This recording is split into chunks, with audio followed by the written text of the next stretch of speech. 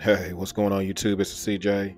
Welcome back to episode 31 of the Innovative Marine 75 EXT Reef build. Now it's going to be a full build playlist, so if you're new to the channel, make sure you hit the subscribe button, go back and check it out and get caught up on everything that's been going on over the last year. And for those who are not new, this is the video that's been requested a lot, and it's regarding the flow in the eazy Reef. So we're going to break that down, and we're also going to cover a few of the latest things that's been going on. Consider this a full update for April. Stay tuned. Let's get busy. So I'm just curious, how many of you guys watching have ever heard of an Aptasia eating blenny before? Well, join the club because this was news to me, but what better way to find out than to add one myself? So what you're looking at is going to be a Molly Miller blenny. He's a tiny little guy in the bag, but we are going to add him to the eazy Reef with hopes that he does what the claim is, meaning taking care of the Aptasia issues in the tank, along with grazing on, the pesky algae issues that I have in here. Now, he is a baby. He's kind of a little guy amongst giants in the tank, but the verdict's still out if that is true or not. But you guys know me. If it's going to work, I'm definitely going to let you know. But if all this hair algae and Aptasia, stays in place over the next few weeks, then I'll let you know that as well. So for those of y'all that were curious, that chessboard is not for decoration. If you stay ready, you don't have to get ready, right? So that's pretty much my philosophy. And I do play online. If you guys want to get a match in, chess.com, drop a comment down below with your user ID and we can, set that up. But that's not the point of this picture. It's really to kind of follow up on the ICP analyst check that I sent off on the eazy Reef. I sent off 2 tests, one for my roadie water for the roadie container to make sure nothing was wrong, and second for the reef tank. Now, I'm not going to claim to be a master of chemistry or any of that in this hobby. This actually was my first ICP test sent off, and the first results came back on the roadie water, mainly just looking for anything out of range, any issues as far as leaching from, the resin not catching what it should, or the water in the storage container setting too long leaching. And I was happy to see no real issues as far as things out of range. But the interesting part comes when I look at the results for the tank itself. So as you guys can see, calcium completely out of range. That was really due to me kind of over buffering the tank. Calcium had dropped down, below 350. I wanted to get it around 450 and overshot, unfortunately. But it was good to know that the Hannah checker, the Trident, and the ICP were all on the same page with me overshooting. But the things that were not known to me was these minor elements being out of range. Chromium, potassium, iodine was some of the ones that I do remember and recognize. Manganese, I'm not sure how all of these relate in my reef tank, but what I was happy to see was they provided solutions, meaning the amount you should dose and a few different options product-wise that you can purchase to kind of get those things back in check. So, it's going to be some of the first steps in year 2 of the eazy Reef of really trying to stay on top of my parameters, the major, minor, and everything in between. Now, unfortunately, I didn't have any of those items on hand as far as dosing to replace those elements, but what I do have on hand is plenty of salt and roadie water to do water changes. That's pretty much what we're going to do, at least in the meantime, to help kind of, reduce some of the issues in the system and also replenish some of those traces that are missing. I don't expect it to be the end all be all as far as long-term solutions, but it is something I have on hand, and a good water change never hurts on the reef tank, right? And while doing so, might as well sneak a top down for you guys. As you guys can see, tank is still filling in nicely, but we still have a few areas of concern that need to be addressed during the water change, algae, and of course some empty rock work needing to be refilled. But we're not adding another coral, especially hard corals, till we get the water in check. And part of getting the water in check is not only the ICP test for trace elements, but also nutrient management. Now, as you guys know, I have been fighting dinos for the last few months, and in doing so, I purposely raised the nutrients in the eazy Reef, but they kept going up after the dinos disappeared. So it was time to finally kick on the export. As you guys can see, we got mechanical filtration, we got the skimmer back online, and then that little red light is going to be the algae scrubber also online. Now the goal is simple: to introduce the export but not doing it blindly like I did before, meaning we're sticking to the routine of weekly to bi-weekly nutrient checks. And in doing so, able to track how much it's dropping, how fast it's dropping. As you guys can see, we've already reduced it from almost 45 parts per million nitrate to around 14 or 15. And then we had that same reduction regarding the phosphates in the system, just from a water change and kicking on the export.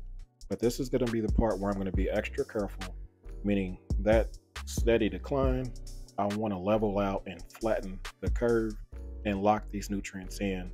And by locking them in, there's going to be reducing the photo period on the algae scrubber, which is just now starting to grow algae, reducing some of the skimming that's happening, or adjusting the feedings on the tank. So it's not going to be a quick process. It's going to be something that's going to take time, but I do want to make sure that I'm tracking the parameters as I'm doing so. Now, the only negative impact I've noticed from this is a little brown starting to show up on the sand bed. At first it made me almost want to panic thinking dinos are coming back, but I have nutrients in the tank. I'm thinking this may just be related to the water change, maybe some extra silicates, but we shall see. So that should give you guys a small idea of some of the work I'm putting in on the Be Easy Reef.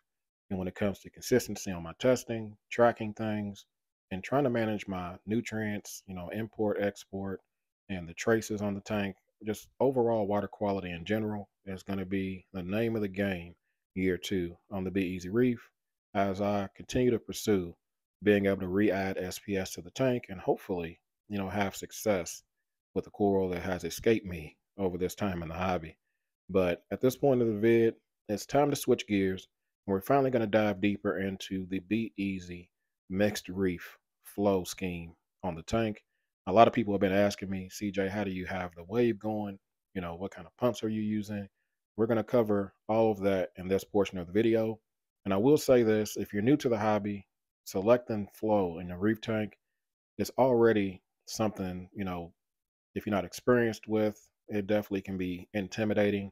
When you have a mixed reef, it definitely makes it harder. So many things to consider. One, your aquascape. Do you want to place your pumps and then make your corals accommodate those pumps, or do you want to place your corals and then move your pumps around to accommodate the corals? You really have to kind of balance it out in between those things. Also, coral needs, whether it's flow, no flow, stingers, tentacles, sweepers, whatever you want to call it. You just want to make sure that everything fits together the right way. And in my tank, I definitely have a huge blend of those corals. And hopefully, by the time I'm done explaining this, you get a better idea of why I'm doing the things I'm doing. So let's get to it. Now, one of the main questions I want to address is going to be how I'm actually controlling the pumps on the Be Easy Reef. Now, as you guys know, the AI Orbit and the MP40s come with built-in Mobius control. It's an app on the phone, it's Bluetooth controlled that allows you to sync with those devices. Now, on my dashboard, I'm using the MXM, that's what you'll see on the top right. But I'm not going to walk you through all the settings on this because this is not how I'm primarily using the pumps. What I want to do is kind of show you the options that are available. So when we go over to the MXM, you can kind of see what's there, what's missing, what they brought over, and what you actually may have to use Mobius for. Now, as you scroll through, you kind of see all the options available. It's around, I think, 11 different options as far as flow patterns, feed modes, pulse, constant, lagoon, child modes as far as syncing the pumps. All of those options are available through Mobius on the MP40s, which honestly, if that's all you needed, I would just stop there. Mobius is more than capable of, allowing you to set up any kind of flow pattern you want on those MP40s. Now, when it comes to the Orbit, it's a little different. It does not have as many options as the MP40s, which I guess is to be expected because it's just a gyro flow type pattern. Now, you can select the pulse frequencies, and you can also select a random mode that allows you to let the pump vary its speed up and down as it's ramping. You can select the duration and how often it changes its speed, which I like. So the random flow is probably going to be my most favorite, I guess, option within the AI Orbit pump that allows you to be able to control it through Mobius. Now, what about the MXM? Once you sync your devices over to the Apex, if you didn't notice, it said fallback mode on the Mobius app. That is if the MXM loses connection or your Apex goes offline. Whatever your fallback settings were on Mobius is going to be what the pumps go back and kind of default to. So it's good to have that redundancy as far as a backup setting. But once you move over to the Apex, you do have a lot of the similar settings, especially when it comes to the AI orbit. As you can see, it gives you time, set points, and it also gives you the same 4 flow options that were available within Mobius, which is pretty neat. And once you select it, you hit the upload button and it syncs right away. And if you have more than one of those pumps, you are able to group those pumps and copy the settings between them, and also upload and share settings between other users within the Apex Fusion. So that is pretty dope option when it comes to being able to share flow patterns among hobbyists. Now when it comes to the MP40, everything is almost the same. And I say almost because those 11 options that were available within the Mobius, you only have 8 within the MXM. And the ones that are missing is going to be the feed mode, which honestly is kind of pointless because you can set that up within the Apex itself. Also is consolidating the pulses. Instead of a long and short pulse option, you just have one pulse. And I believe there was a transition flow option within Mobius that really I don't see the need for it either. So the 8 options that are available also gives you the ability to sync and anti-sync your MP40s. You can still share profiles between them. You can still also upload and download other people's profiles within Fusion, and it all works the same. So overall, I'm happy with MXM, very responsive. Now I will tell you, if your Apex goes offline and of course you can't use it, but other than that, you hit the button, the change happens pretty instant. So Mobius versus MXM, I think it's personal preference. For me, I enjoy having everything in one place. Now, as I mentioned before, placing your pumps in your tank really is dictated by, for one, your aquascape, and two, the kind of corals you want to put in the tank. And in my situation, my scape being a floating scape reaching up towards the surface of the water really left me no choice as far as the pump placement in my tank. Knowing that it was going to be a mixed reef and knowing I didn't want to really blast corals directly, it left me no choice besides splitting the MP40s on the left side of the system, basically shooting down the front and back side of the tank. Now, if you guys notice, there is a standing wave in my system, and it's handled by the MP40 on the right.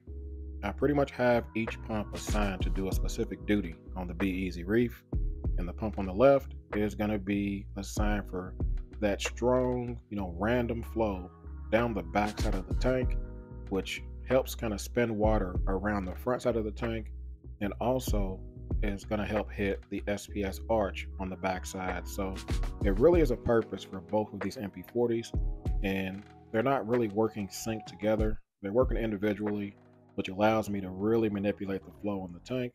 And we'll discuss that a little bit more later in the video. Now, a lot of question I got a lot is going to be the standing wave. How am I doing this? Well, it's very simple. On a tank that's 3 feet long, I found that the resonant frequency is around 350 milliseconds.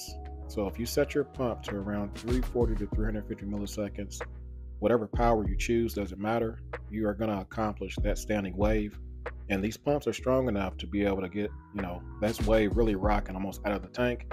So I only have one assigned to this task. If I ever synced both and turned them up 100%, it definitely will be water on the floor. I tried it, trust me, I just didn't record it. Never again. And then on the left side, of course, this pump is assigned reef crest, lagoon modes, nutrient transport modes, just anything random to kind of get the water moving on this left side. Now, when it comes to the right side of the tank, total different situation.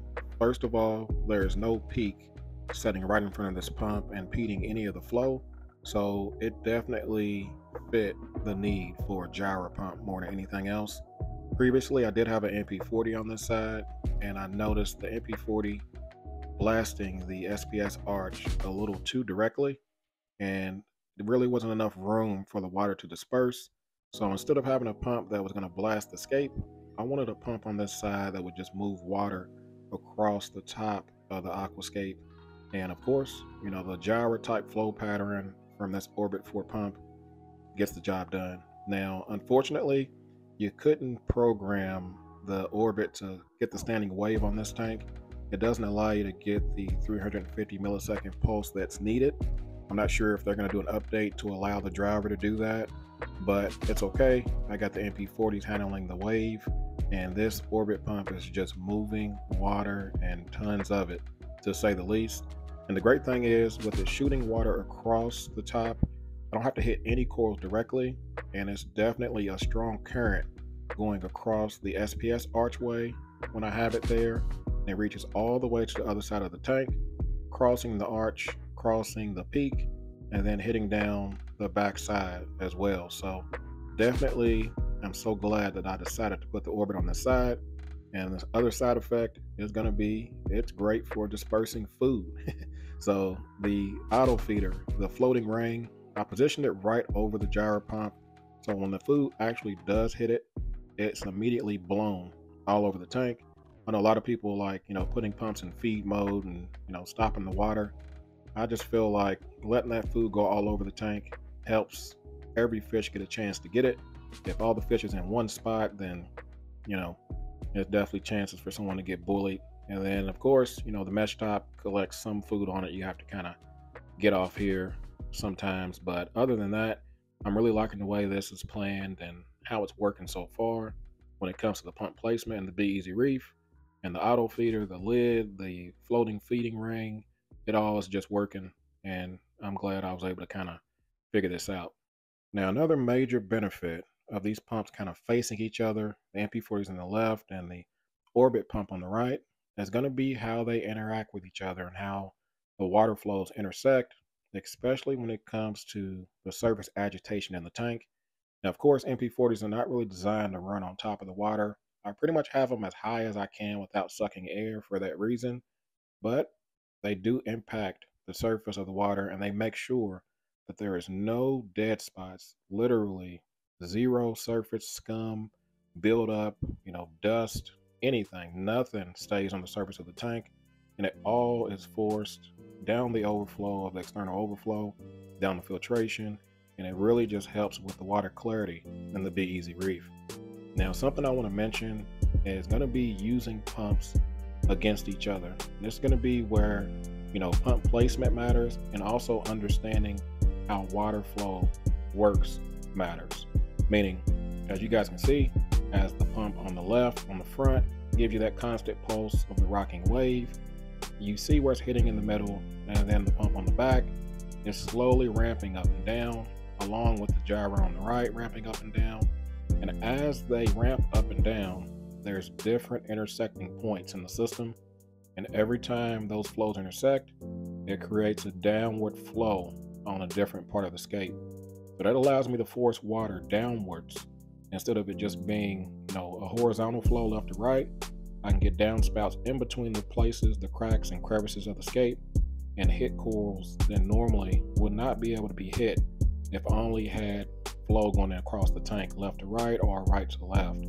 So as you guys can see, the torches, is definitely a great indicator coral when it comes to flow in your tank.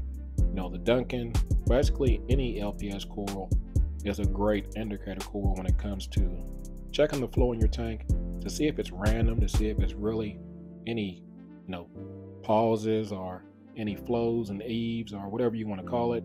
I definitely like to try to keep the flow random and not beat the corals up.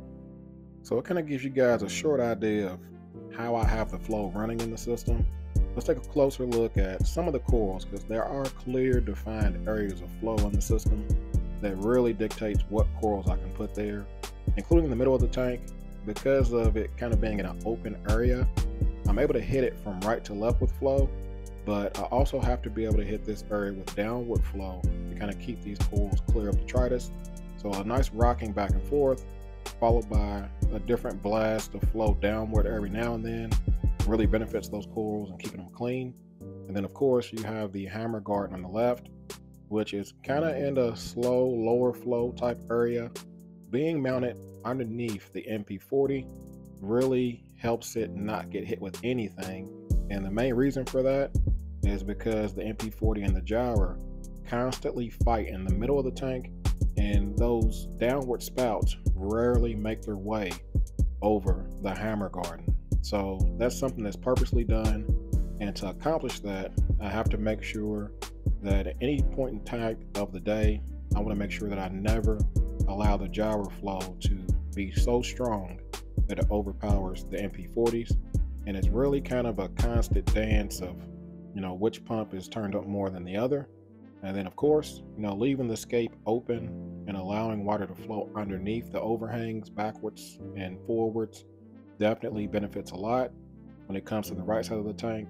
And on the left side of the tank, where it's not as open and where you have the peak kind of breaking the water up and the MP40s fighting against the gyro, you end up with low flow areas that allows me to put corals like this bubble coral. Clear difference in flow.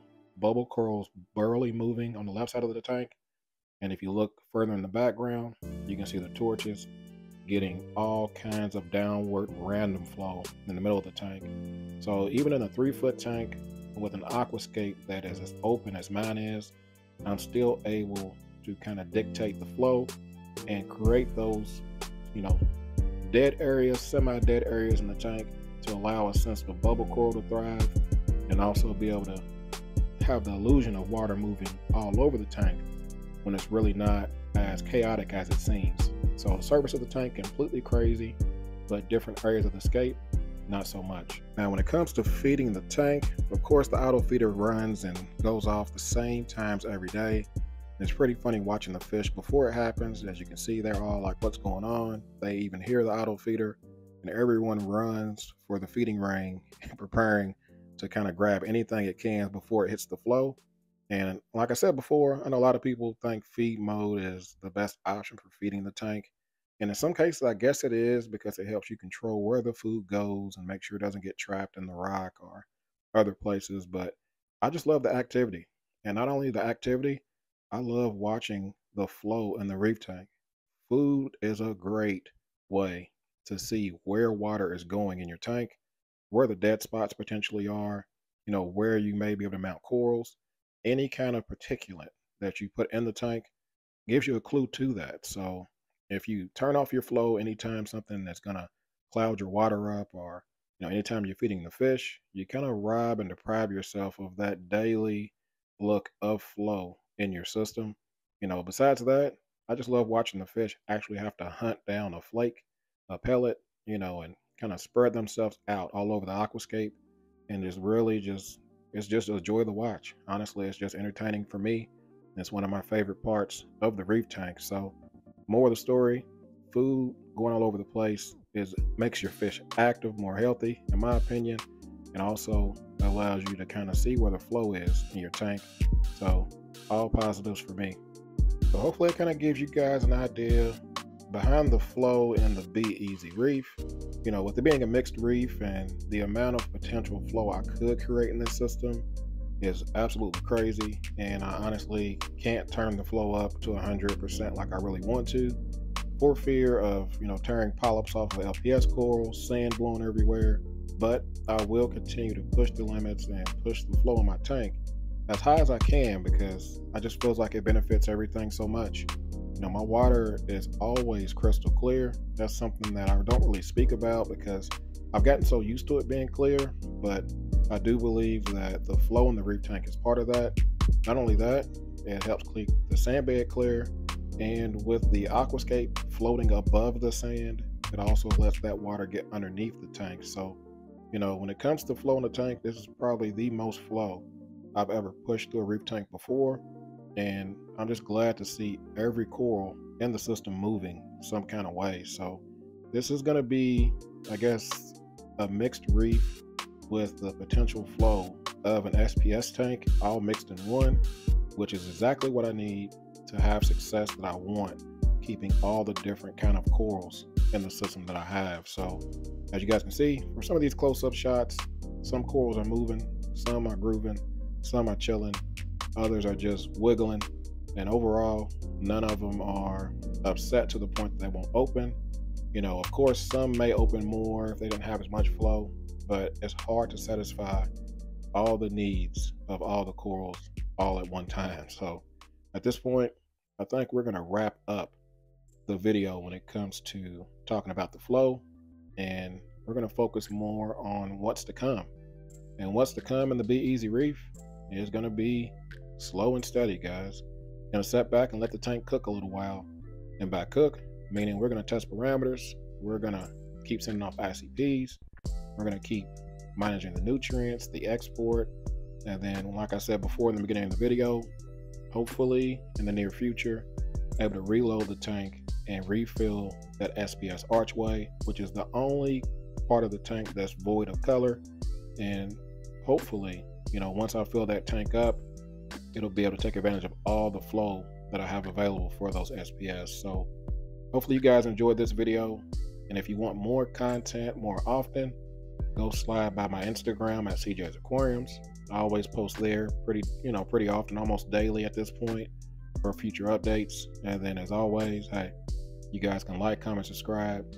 You guys keep doing what y'all do. Y'all be easy and happy reefing. Peace.